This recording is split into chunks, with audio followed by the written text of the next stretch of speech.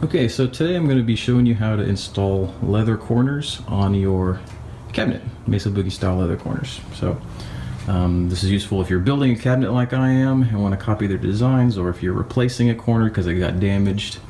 It's pretty easy to do. So obviously you'll need your cabinet. You'll need leather corners. I ordered these from Mesa Boogie's website. You can get them in a couple different colors. They're like 35 cents a piece. You'll need some tacks. Again, you can also order tacks from Mesa Boogie's website and they'll look better. They'll be black and really round on the ends and stuff. These I just got from Home Depot. It was cheaper for me to do that, and they ended up working pretty good. So you'll need some tacks, a hammer to hammer them down with. A drill is kind of optional because my tacks are so big. I like to pre-drill the holes. It's just a cheap Harbor Freight drill. And then a bit a little smaller than the size of your tack. A cup with hot water or warm water in it, and some thyme. So let's do this. So first things first, take your leather corners in some warm water, and I'm gonna do 4, so just drop them in there and we're gonna just wait a couple minutes. So once your leather corners are kind of pliable, easier to work with, just dry them off, and then we're gonna kind of position the tacks where we want them. So we'll get our tacks, and you can reference Mesa Boogie stuff. I kind of know where I about want to put them right now, but they can go towards the edge, and I'm just gonna get them in place. So you can see that one. We'll do the others. Just get them pre-tacked into the leather. And they can stick out a little bit on the ends. So now once you have your pre-tacked leather corner, I recommend starting on the bottom of your cabinet and the back. So if you make a mistake, it's not going to be super visible. Again, this is the bottom of my cabinet. Here's the seam. It's started to separate because I let this sit too long. Anyway, so I'm starting on the back, bottom, and you want to, they're going to go this way. So they're not totally symmetrical, or whatever you call that kind of triangle, equal something, I don't know. You want this end on the back side, not on the top side. So line it up, should be centered, and the edge of the corner should come very close to where the edge of your corner is. And once you have it about where you want it, take your hammer and tap it in there. We're not tapping it all the way because I gotta drill this. Just make a starting hole. So once you've got this end of the corner tacked in enough to where it just kind of holds this in place, not all the way, then we're gonna, again, while this is still kind of malleable, we're gonna pull it back while still keeping it kind of centered. And you're gonna kind of stretch the leather a little bit, and then stretch the nail or the tack as well. And once you've got it stretched, then you can kind of take it in place and tack this one as well. So hopefully you can see how this is now kind of stretched. It will stretch, it's it's a little pliable. And then we'll do the same thing on this side. And you want to kind of get rid of this gap as much as possible. So that's why we're stretching it, to try to get rid of that. So I'll do this one. Now I've still got that thing there, so I'm actually going to pull this one out. And you can kind of redo these if you need to. And they will shrink as they dry. So if your leather doesn't lay all the way down, it's not the end of the world. So once you have those, you've marked where the things are going to go. You can see the holes. Then you can pull it off. If you're drilling it like I am, I'm just drilling it to keep the wood from splitting.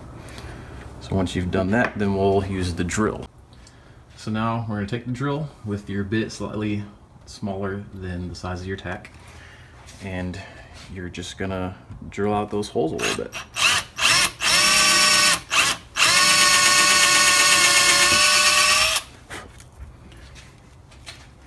So we'll do that. Working around the camera here.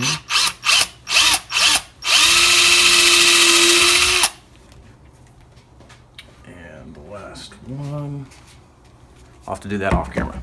So now that the holes are drilled out, the tack can tack all the way into place. So again, start with this one.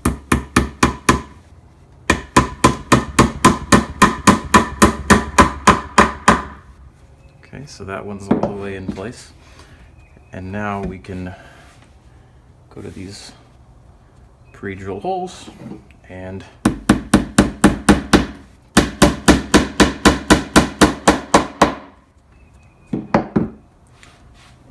tack them into place.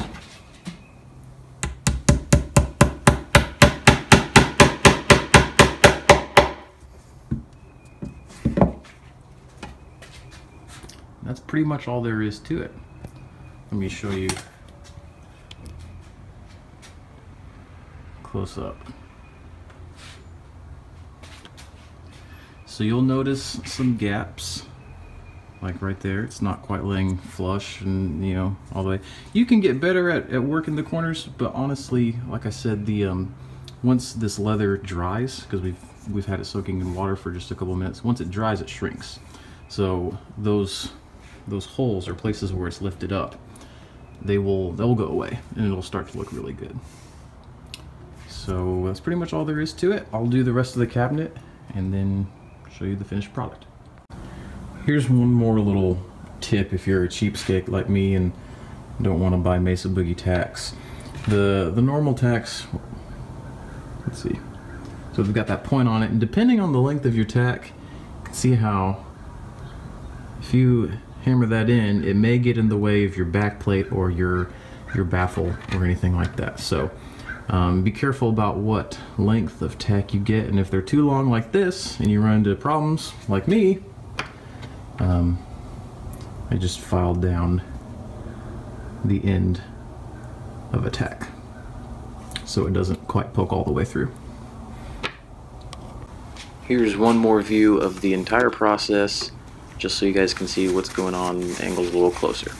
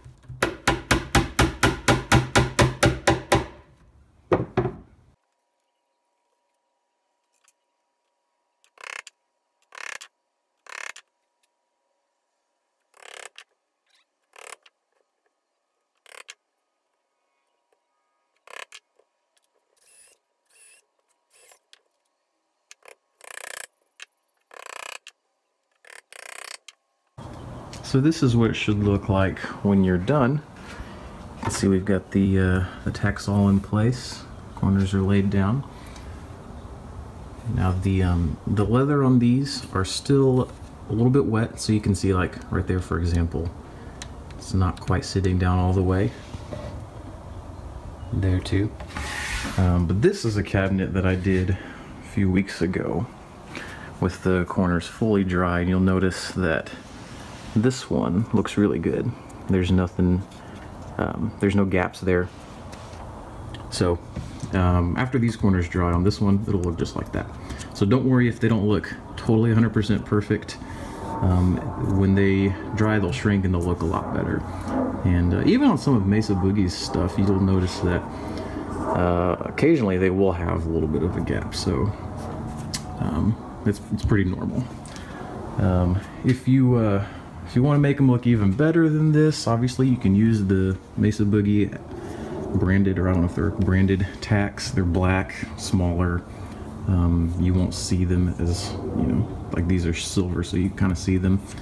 So you can use those if you want to have it look even better. I didn't bother to go that route. I just decided to save a few dollars. And that's really all there is to it. Now, I am not an expert cabinet maker. This is kind of my first experiment with this kind of stuff. I'm handy with a few tools, and so I decided to give it a shot. So this is all just my opinion. I don't know if this is the best way to do it, but I found out that this is the way that works for me. So when I was getting ready to do this, I didn't see any other information or videos about this online, so I decided to shoot a little quick video, maybe help some of you guys out if you're looking at doing this. So enjoy, and I'll see you later.